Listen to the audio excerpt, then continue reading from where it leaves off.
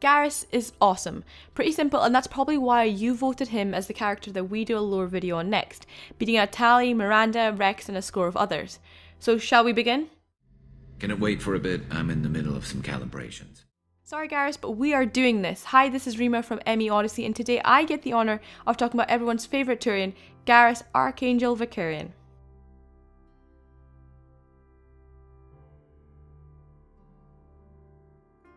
Garrus could almost be the stereotypical turian, military-raised, self-disciplined, and honourable. Born and raised on Palaven, Garrus eventually started military training at the age of 15. He then followed his father's example by joining CSEC, his father being a strict, tough character who would commonly say things like, quote, "Do things right or don't do them at all." As we're shown in the Homeworlds comic, Garrus' relationship with his father is a lot more tense than with his mother. We're shown that his father strictly trains him, teaching him to snipe and be a good soldier, but his relationship with his mother is much warmer. For example, when his mother was injured, Garrus decided to miss his trip to study abroad to look after her. At this, his mother feels guilty and worried that she cost him his chance to leave Palaven. It is also hinted that his mother suffers from Corpala syndrome and is looked after by his sister Solana, who seems to share the Vakarian charm.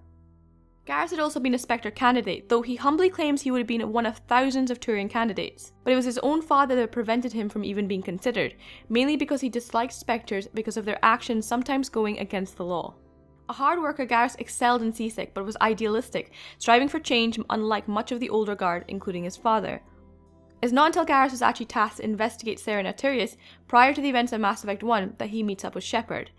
This is due to Councillor Dina's claims that Saren was going rogue, but regardless, Garrus couldn't get past the red tape and sought the opportunity to gain the help of the Spectre Shepard when they meet.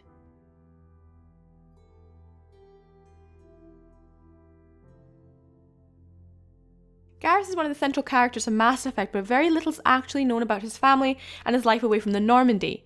Mass Effect Homeworlds gave us a glimpse of what Garrus was like away from Shepard as a child and how he became the very changed Turian that we meet in Mass Effect 2. The comic chronicles the events between the end of Mass Effect 1 and the start of Mass Effect 2, during the time that Garrus picks up the mantle of Archangel. Directly after Mass Effect 1, Garrus becomes disillusioned about how the public choose to accept what the Council told him about Sovereign and the bureaucracy of CSEC. Quitting, he eventually finds himself on Omega. As soon as he arrives, he manages to intervene to stop a Vorcha robbing a couple. To this, they thank him and call him, quote, a real-life angel. Then Garrus meets up with other like-minded individuals, including Sidonus, and forms a group, taking the lead as Archangel. Now, we all know how this ended, but in short, the team were actually successful in cleaning up Omega for a short time, eventually leading to a small fortune.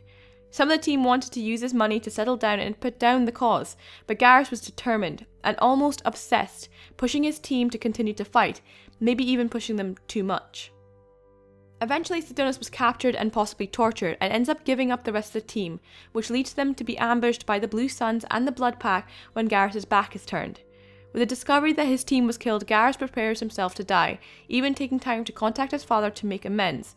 And then as the tide changes, he tells his father that he'd be home soon because, quote, the odds just got a whole lot better. Once he actually notices a friendly emblem in the scope, because Shepard has the best timing. Archangel?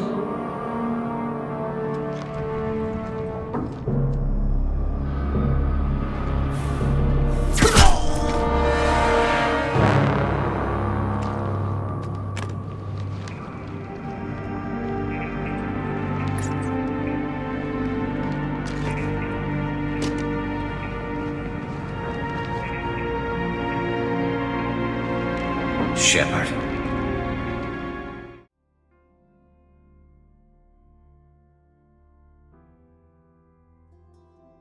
So because this is Garrus, I thought I'd share some interesting facts about our Turian friend that don't always make it into the main storyline.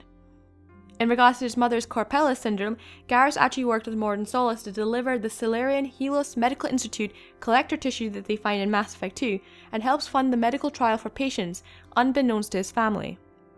Garrus also has a playlist for firefights, which includes song titles Die for the Cause, the Turian Imperial Anthem, Fire in the Courtyard, the soundtrack for the Fleet and Flotilla movie, which is also Tali's favourite movie, incidentally, Bang Bang Boom, Hurt Me Deeper by Expel 10, and Blue Azure. There's also the fact that Garrus inscribed the names of all his fallen Omega comrades on his visor, removing Sidonus' name once he actually learned of his betrayal. And finally, the known fact that there is no Shepard without Vakarian.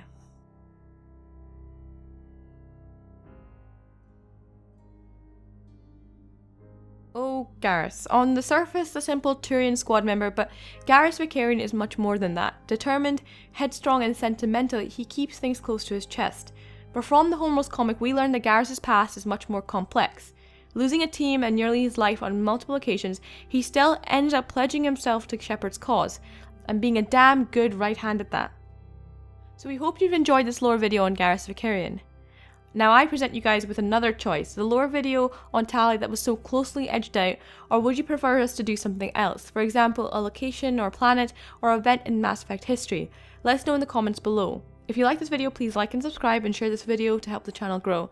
Thank you very much guys, this one has been tremendously fun to do and we hope we will see you next time.